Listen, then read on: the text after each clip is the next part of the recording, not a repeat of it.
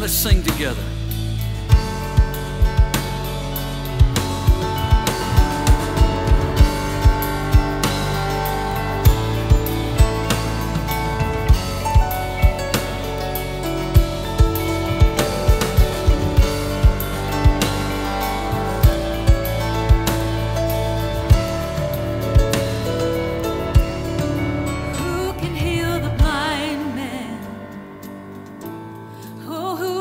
Raise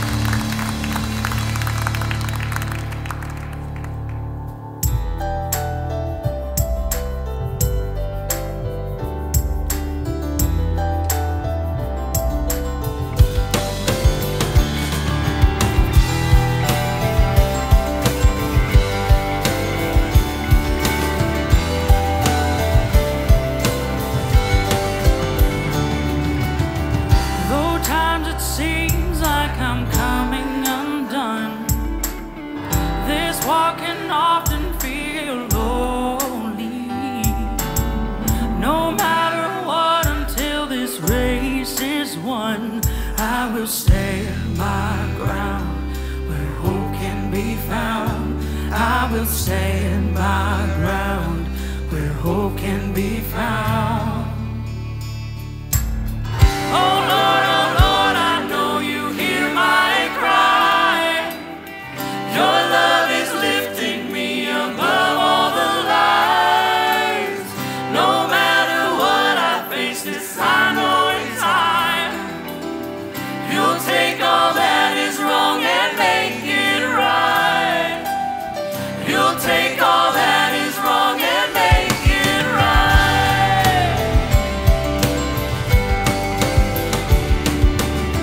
Your strength is found at the end of my road. Your grace, it reaches to the hurting.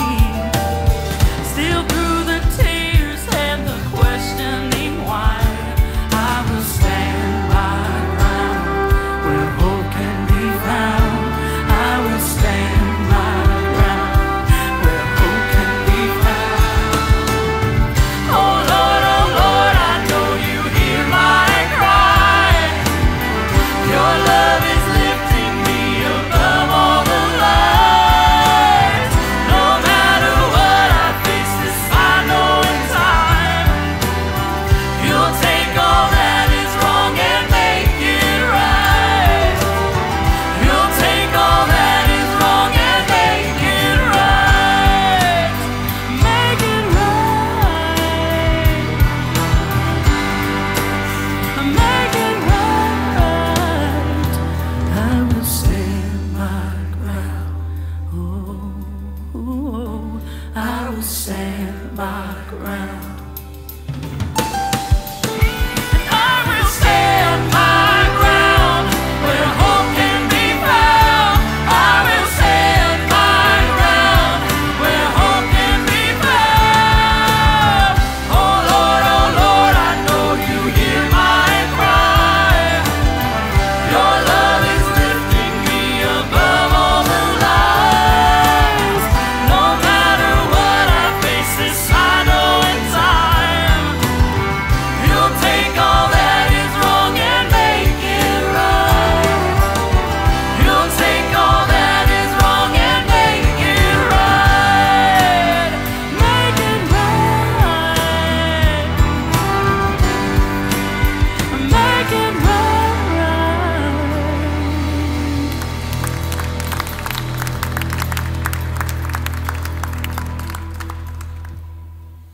right. Good morning, everybody. You guys can go ahead and be seated.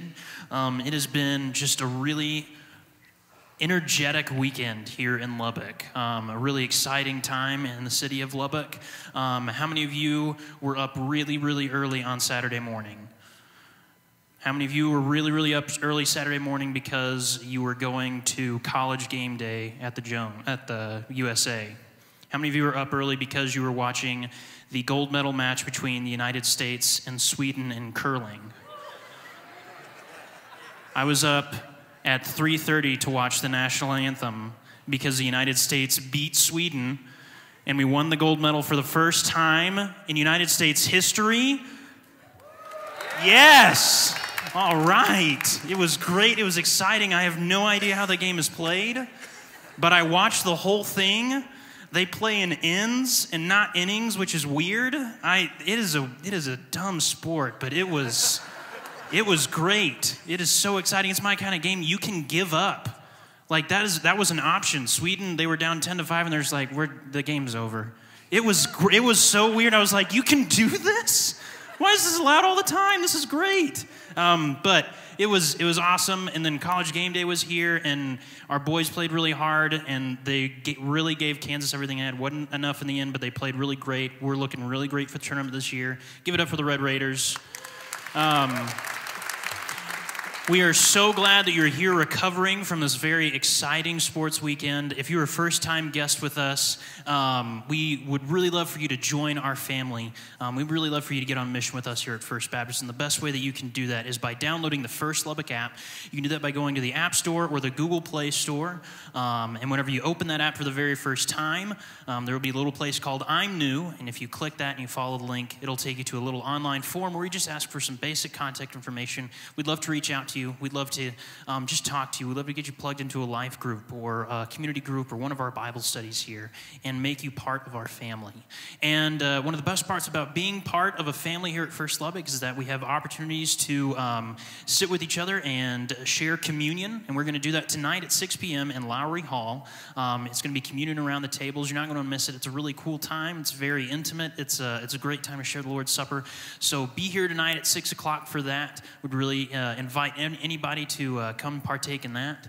And then if you wouldn't mind taking out your smartphone, smart device, or anything like that, you can share the live stream of the service using the hashtag cause and effect as Bobby continues his sermon about the gospel and the crowds. And now at this time, you guys can go ahead and stand up and greet the people around you.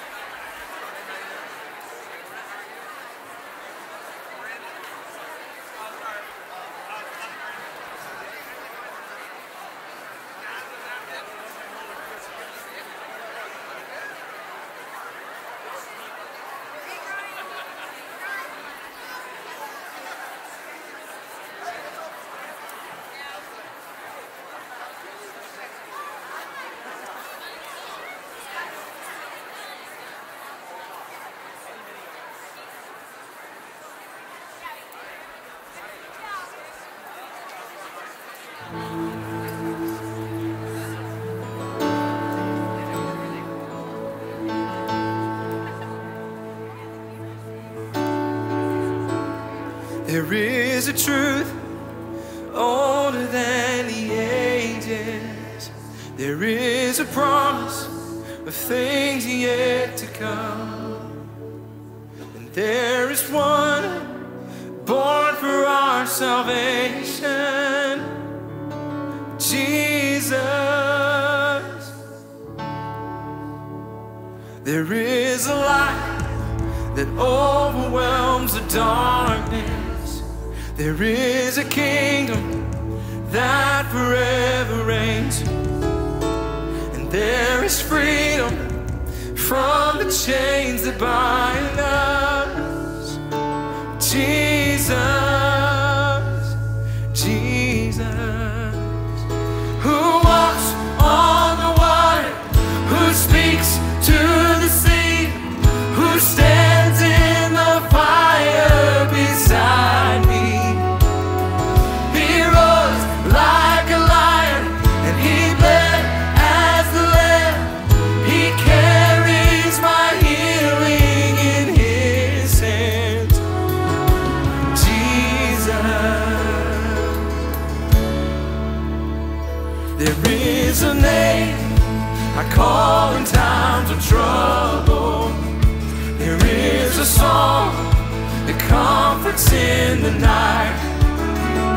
There is a voice that calms the storm that rages, and he is Jesus, yes, Jesus, who walks on the water, who speaks to the sea, who stands in the fire beside me. He roars like a lion, and he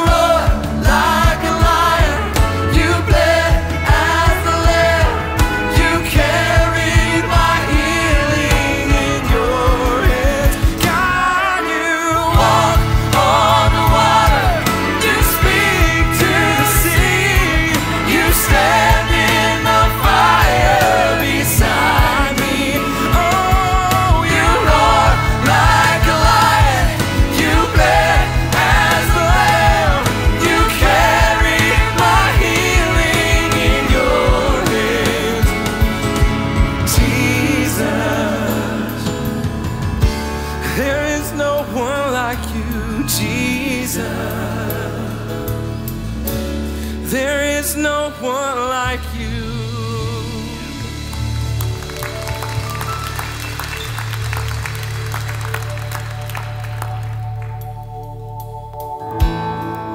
Sing this truth. Lord, we need you.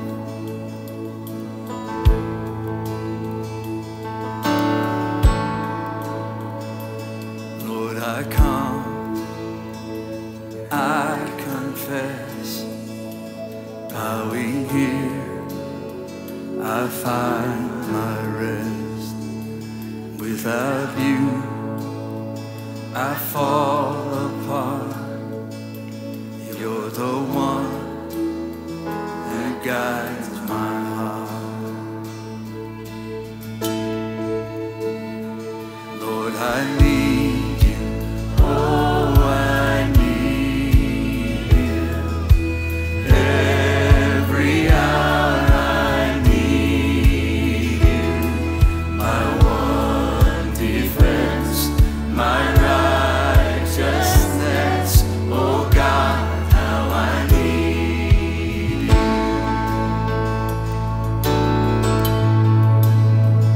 Where sin runs deep, your grace is more.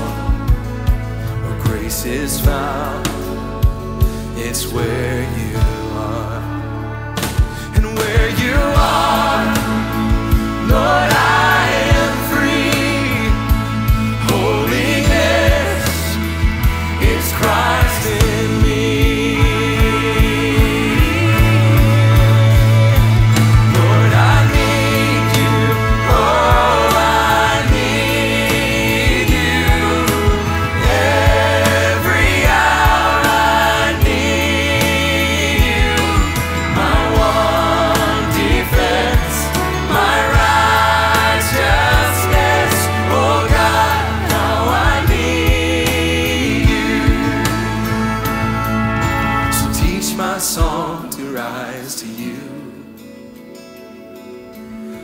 Temptation comes my way, and when I cannot stand, I'll fall on you.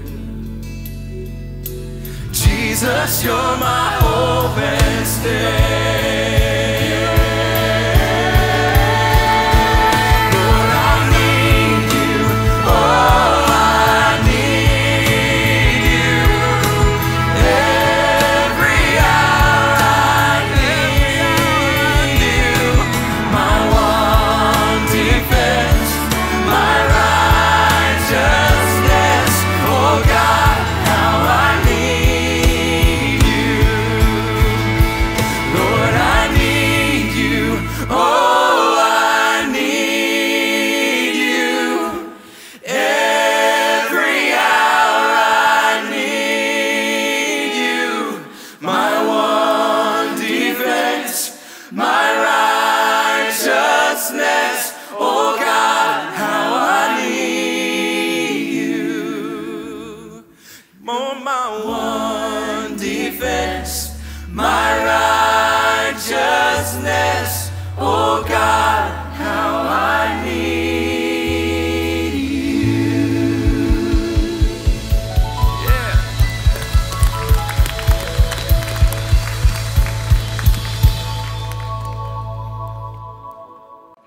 Thank you, guys. As you're being seated this morning, let's take our Bibles, our phone or smart device, whatever it is you use to follow along, and open this morning to Matthew's Gospel, chapter 13. We continue this idea of the gospel in the crowd, how Jesus spoke to distinctive groups. We saw conversations with individuals. We saw his conversations with religious community, with the religious leaders, and now we're looking at how Jesus spoke and addressed the crowds.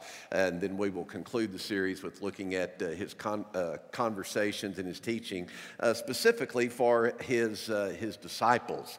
And let me piggyback on Josh's welcome this morning. Thank you for being here. Invite you to be back tonight for communion down in Lowry Hall at 6 o'clock. Students, we have you out here at 6:30. We're walking out at 6:30 sharp, so you can get back to your studying. Anyway, we'll wrap it up at 6:30. Picasso was not a very good math student. Part of the problem was this extraordinary artist, his imagination tended to get in the way when it came to mathematics. Part of the problem was that whenever he went to the board to do a math problem given by his teacher, the four, anytime he had to draw a four, it always looked like a nose to him. And so he always felt the need to draw in the face. Anytime he drew a four, he would always see a nose and just knew a face had to go with that. Now, I'm sure that there were teachers that would have reeled in all of that imagination. I'm sure if they'd worked with him a little more, he could have been a very good math student, but we would have been deprived the artistry of Picasso. Well, as we come to our text today in Matthew chapter 13, in this parable that Jesus tells, really two parables, the parable of the mustard seed in verse 31 and then the parable of the leaven in verse 33, I'm going to ask you to really use your imagination. You're going to have to take what Jesus is saying. You really have to imagine it, because he's taking things that the people are familiar with, that they understand, that are part of their daily life and routines, but he's using it in a way that is very unusual. He's using it in a way to talk to them about the kingdom of God, what the kingdom of God is like. And so he uses a mustard seed and he uses leaven for bread. There's some very valuable lessons that can be drawn from this, about the life of faith, about our understanding of the kingdom of God, what that's like, what it looks like. But I want you to hear it first in its entirety. He says in verse 31, he presented another parable to them, that is the crowd, saying, the kingdom of heaven is like a mustard seed, which a man took and sowed in his field. And this is smaller than all other seeds. But when it is full grown, it is larger than the garden plants and becomes a tree, so that the birds of the air come and nest in its branches. And then the parable of the leaven, verse 33. He spoke another parable to them. The kingdom of heaven is like leaven, which a woman took and hid in 3 pecks of flour until it was all leavened. Now, one of the reasons I say that you have to use a lot of imagination in this when Jesus is speaking this parable is that even in this first clause, or this first, let's just say this first verse in verse 31, where he talks about the kingdom of heaven is like a mustard seed, which a man took and sowed in his field. In ancient days, you really would not take a mustard seed and plant it. No Jew hearing this would have even had the idea of planting a mustard seed in his garden. It's not like this beautiful flora that comes forth. It was really the Romans that came to appreciate the benefit of mustard, but for the Jew that was hearing this, they couldn't imagine anything like this. Why would anyone plant a mustard seed? For us, it would be something akin to going out, if you had some land, going out and planting mesquite. You just don't do that up here. You know, mesquite just takes over. You have mesquite, landowners are trying to get rid of mesquite.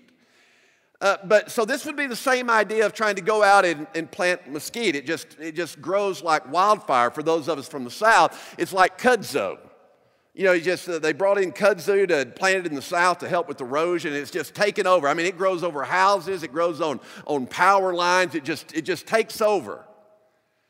And so the audience hearing this would really be kind of perplexed. That's why I say you have to use your imagination to think that they would go out and plant something. They could never imagine this, the idea of someone planting a mustard seed.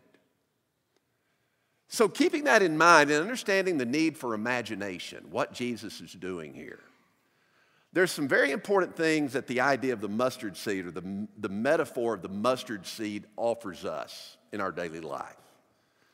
The first thing that's necessary, notice there again in verse 31, what this mustard seed does for us, and really what it requires of us, is an external vision, that as a person of faith, I've got to have eyes that see things different. I've really got to have some imagination whenever it comes to the life of faith. If the kingdom of God is really going to be manifested, if it's really going to be revealed the way that God would desire for it to be revealed, I've got to see things differently. I've got to have a much larger external vision. That's required of them here in verse 31, where it says, the kingdom of heaven is like a mustard seed, which a man sowed into in his field. It introduces to us unimaginable possibilities. The idea that the kingdom of God is akin to a mustard seed, it introduces to us unimaginable possibilities. The wisdom writer would say that where there is no vision, the people perish. And that's true not just for our lives, our individual lives. It's true for us collectively as the people of God, as churches, as congregations. It's true for business. Any organization, if it's going to grow, if it's going to move into a future, it can never stay static. It can never stay as it is. The church has to be something that is very dynamic. We have to keep going into the future that God would have in store for us. The biggest enemy you and I face as a church is the success of the past. Just because something has been successful in the past, that's true for any organization. It's true in corporate America. It's true for any business, any organization. The biggest enemy you will battle is success in your past. Listen, you can be on the right track, but if you're sitting still and just standing there, you're just getting in the way. The people of God have to have an idea and a mentality that we're moving forward. This is a God that is making all things new, the scriptures say. And so it means for us that we have to have an eye to the future. How do I reinvent myself? Not the message of the gospel, not the word of God, but understanding that this idea of vision, this is our reach muscle. This is our reach muscle that keeps us extending and reaching into the future, going out into this place of not knowing. Listen, this is when you get to a difficult place. Most of you here in attendance, by virtue of your age, you're not there yet. But the older you get, one of the things that you will have to battle, one of the things that you will have to be more intentional about is not just embracing change, but anticipating change, encouraging change. That's not your tendency as you get older. The tendency as you get older is you want everything to remain as it is. Oh, I remember the good old days. Listen, that's a telltale sign right there. If you have more memories than you do dreams, you're dying. Individually, collectively, organizationally, if you have more memories than dreams, you're dying. Vision is our reach muscle. And the fact that Jesus says that the kingdom of God is something like a mustard seed, we have to have imagination. We've got to get outside our box. We've got to think bigger. Charles de Gaulle, in his autobiography, in response to the question of why didn't France do better during World War II, his answer is educational for every age. He said it's because the generals were wed to the strategies of yesterday. The strategies of yesterday for anything and everything, they work good for yesterday. They don't work for today, they won't work for tomorrow. Strategies. The mustard seed gives us an external vision of possibilities. But it also gives us an internal hope. Notice how Jesus said here in verse 32, he said, and this is smaller than all other seeds, but when it is full grown, it is larger than the garden plants and becomes a tree so that the birds of the air come and nest in its branches. This thing that you understand is really having no value. It's something that offers hope. It is something that is used by God to manifest His kingdom. And it gives us this hope as people, as individuals. It gives us this hope that the seemingly insignificant, that we not only matter, but we make a difference. That the seemingly insignificant, that it not only matters, but it makes a difference and it contributes to the manifestation of the kingdom of God in today's world. See, that gives hope. Because I think most of us, our mentality is, our thinking is that God can't, who am I to think that God could use me? And I get that. I get that sentiment. We all have had that thought at some time. Well, who am I to fool myself into thinking that God could actually use me? And part of the problem is that you and I live in a very large culture. We live in a very loud culture. We live in a very bombastic culture. We live in a culture that is filled with volume. Everything is filled with volume, vitriol, hostility. Everybody speaks angrily. Everything is loud in our culture. And the mentality of the culture, the commercial effect upon our life is that everything that's bigger is better. I mean, I'm around athletes all the time. I mean, athletics has been my life. I mean, the mantra has always been, go big or go home. That's the culture. But the kingdom of God, listen, don't be duped by that. That may be the cultural reality, but don't be duped into that mindset and that kind of thinking when it comes to the things of God. The kingdom of God is not manifested in glass cathedrals. The kingdom of God is not manifested in converted sports arenas. The kingdom of God is manifested in the likes of you and in the likes of me. The seemingly insignificant. Something like a mustard seed. Not what Paul said. I mean, Paul would say to the church at Corinth that God has chosen what is weak to shame the strong, and what is foolish to shame the wise. Our hope, collectively as the church, the message of the gospel, our hope is not in the bigness of the world. Our hope is not in the grandiose. Grandiose has never done well for the kingdom of God. Big has never done well for the kingdom of God. Wealth has never done well for the kingdom of God. Everybody thinks Christianity pulled off a coup back when Constantine made Christianity the official state religion of the Roman Empire. And that is to our detriment to this day.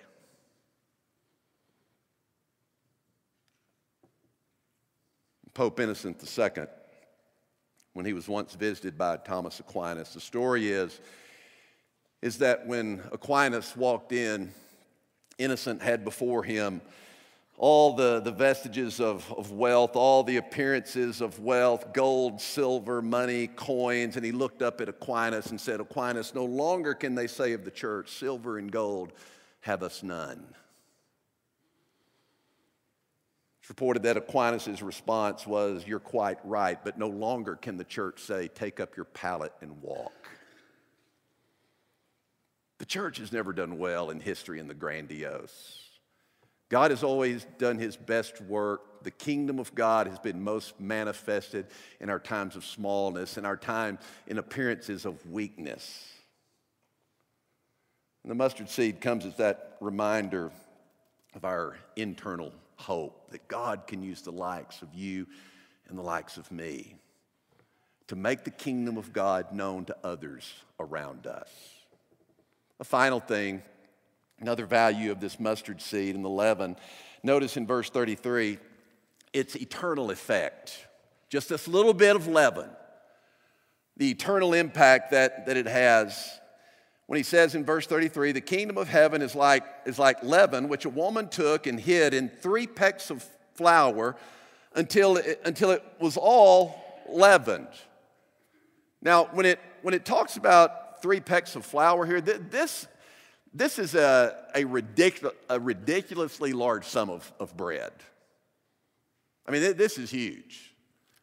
This is like 39, 40 liters of bread that will feed 40 people 3 times a day for many days. This is a lot of bread.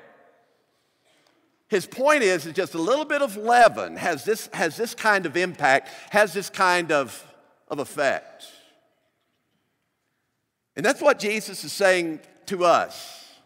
He's saying to the crowd, if you embrace the journey of faith, if you decide to come out of the crowd and start following after me, I want you to know you may seem small, but you're going to have a huge effect. That the opportunity to make a difference, the opportunity that you have to be an agent of influence used by God, the opportunities are right there before you. Your opportunities are in front of you. Your opportunities are at your feet in the daily intersections of life that you have with others. You have the opportunity in multiple ways to have an eternal impact on the life of others. It's right there in front of you. Russell Conwell is a man who raised a great deal of money for the construction of Temple University in Philadelphia. But he had this kind of signature speech that was titled Acres of Diamonds. And he tells the story of this young man he knew that in Massachusetts that went to Yale and pursued the study of engineering, mining. He wanted to go into mining precious metals, excelled as a student. Even his senior year, he was paid $15 a week to participate in a research project.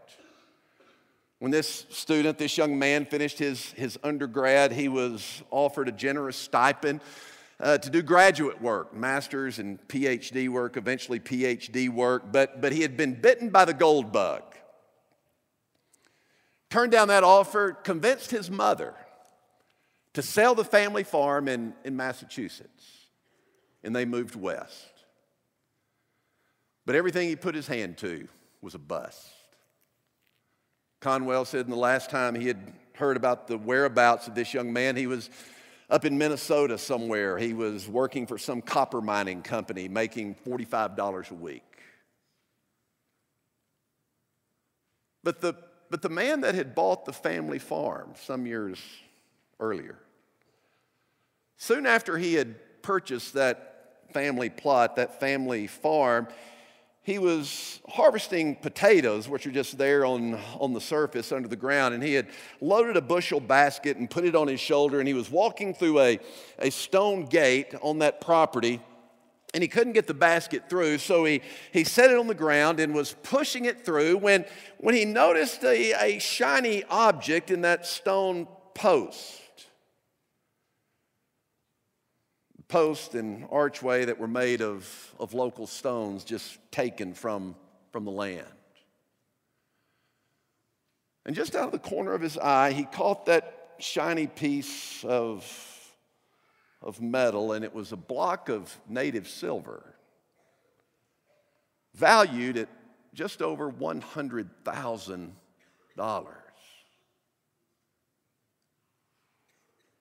And here was this young man that years before had gone off to study, convinced his mother to sell the family farm. How many times in your imagination had that young man walked through that gate himself? How many times perhaps had his sleeve brushed against that shiny stone? It's as if the stone was shouting at him, your wealth and your opportunity is here, take me. But you're looking somewhere else. A lot of times it's like that in the things of God. And I've always said this is our ego speaking. We all say in the life of faith, oh, I want to be used by God. I want to do something big for God. That's our ego. I want to do something big for God. Listen, I want God to use me to make a difference. I want to be used by God. And I want to do something that impacts lives for all eternity. And we're always looking to the horizon. Man, I don't want to miss what God has in store for me. And we're always looking to the horizon. Man, I don't want to miss it when it comes. I want to do something big. I want to do something that makes a difference. And we look so far to the horizon that we miss the opportunities that exist at our feet. See, there's our mission. That's our mission field. It's where our feet are. That's always one of my fears.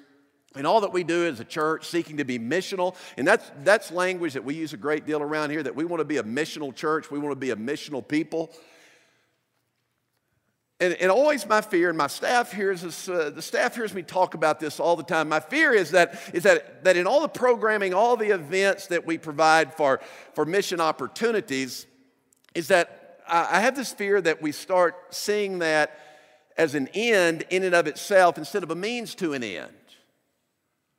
Because really what my hope and desire is that as we provide all of these missional opportunities around us, local, nationally, and abroad, the hope and the prayer is that when we do those things locally, nationally, and abroad, that there's going to be a switch go off in our head for each and every one of us that says, you know, I can do this where I'm at. You know, God can use me where I am, where my feet are. As I just go out to work every day, as I go to class, as I just go out into the community, wherever I am, God can use me. Because what we're trying to battle is this attitude about missions, that missions is something done by someone else, somewhere else, instead of me where I am. That's really what missions is about. The church is effective in the world only as you consider yourself a missionary, that you're on mission wherever you are. And when we get that, and it makes a difference, you have an eternal effect upon the lives of others. What we need is a planter's mentality. That's what I take from this. That I've got to have a planter's mentality. I've got to have a farmer's mentality that wherever I am, I'm sowing seed. It's a very powerful image because great many of you here are involved in farming. You don't farm to the horizon. You don't plant seed. You don't throw seed out to the horizon. You plant seed where your feet are, right? Right in front of you. There's where the seed's planted. It's where I am. It's a planter's mentality. And listen, here's the amazing thing. When you and I go out in just the routines of everyday life, wherever our life takes us, wherever we intersect with people in the routines of our day, that when we are committed to just planting seeds of kindness, love, joy, peace, patience, kindness, when we're just committed, you know, wherever I am, wherever my feet are, I'm just going to plant seeds of kindness, generosity, hospitality. That when we do that, the most barren life, the most barren strip of land can become a garden spot of hope and possibilities. Let's pray together. Father, thank you for the opportunity to be used by you. That as we look around our room this morning, when we're tempted to think that we can bring nothing of significance to the table, the mustard seed tells us otherwise. That when we just have a vision, when we just have an imagination of faith that goes beyond what we can see and what we can imagine, there are endless possibilities. That when we just avail ourselves to you, when we just decide that we're going to be where our feet are and we're going to plant where we are, you can do the unimaginable. Father, we're grateful to be a part of this incredible journey of faith. This exciting journey of the pursuit of following after your call that challenges us daily, that whispers in our ear, follow me. And Lord, if there's anyone here this morning that has never made that commitment in their life, that has never answered that call to follow you, I pray that today would be their day, that now might be their moment. For others that know you and have already committed their life to you, but need to be a part of a church family that want to join in with us, to be a missional people and a missional presence. Father, I pray that they would follow the promptings and the leading of your Spirit, because we know that your church, that you have not called us to walk alone. but you have called us to walk and to abide and dwell in the company of the fellowship of believers. And so we give this time of invitation to you and to the leading of your Spirit. In Jesus' name I pray, amen. For more information, give us a call or visit us online at firstlubbock.org. Check out our other worship times, Sundays at 8:15 or 11 a.m. Experience these online, or come visit us at Broadway and Avenue V in Lubbock. Download our mobile app to experience even more from First Lubbock. Thanks for watching. God bless and have a great week.